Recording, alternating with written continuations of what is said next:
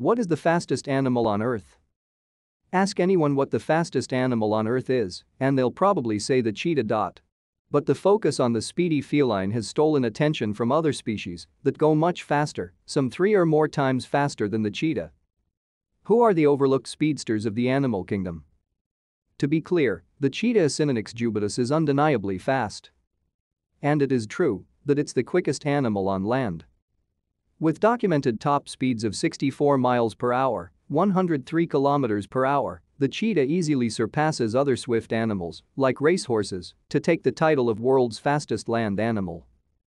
And some estimates of their top speed are closer to 70 miles per hour, 113 kilometers per hour, according to the Smithsonian National Zoo and Conservation Biology Institute.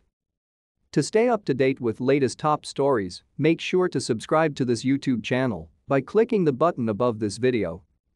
A combination of leg length, muscle size and a long stride gives the cheetah the ideal body for running across land, said John Hutchinson, a professor of evolutionary biomechanics at the Royal Veterinary College in London. Plus, a 2017 model based on 474 land and marine species, ranging from whales to flies, demonstrated that speed is closely tied to size. Speed increases with size until you reach an optimum. Beyond that optimum, larger animals are slower because they require more energy to accelerate. A cheetah has the optimal medium size for speed, Hutchinson said. However, cheetahs are only the fastest animals on land over short distances. That's because they don't pursue prey at high speeds for long distances.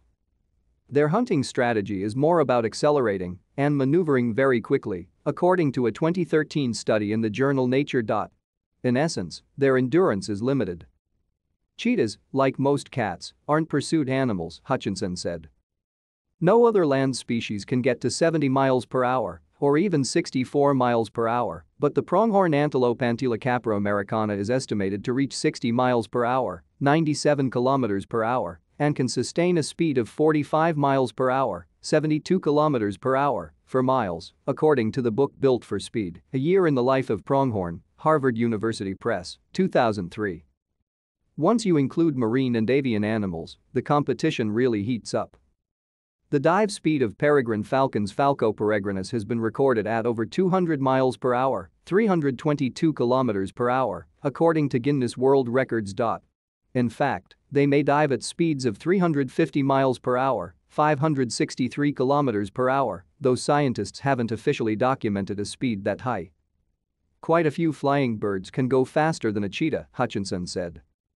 The common swift apus has been measured to fly 69 miles per hour, 111 kilometers per hour, and the white-throated needletail Hirundipus caudacutus is estimated to reach speeds of 105 miles per hour, 169 kilometers per hour, according to the National Audubon Society.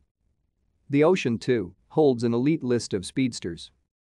Black marlins Istiompax indica have been clocked at 80 miles per hour, 129 kilometers per hour, according to Britannica, and the swordfish Xiphias gladius and sailfish Istiophorus can reach speeds of 60 miles per hour, 97 kilometers per hour, and 68 miles per hour, 109 kilometers per hour, respectively, according to data from the Riefkist Center for Shark Research.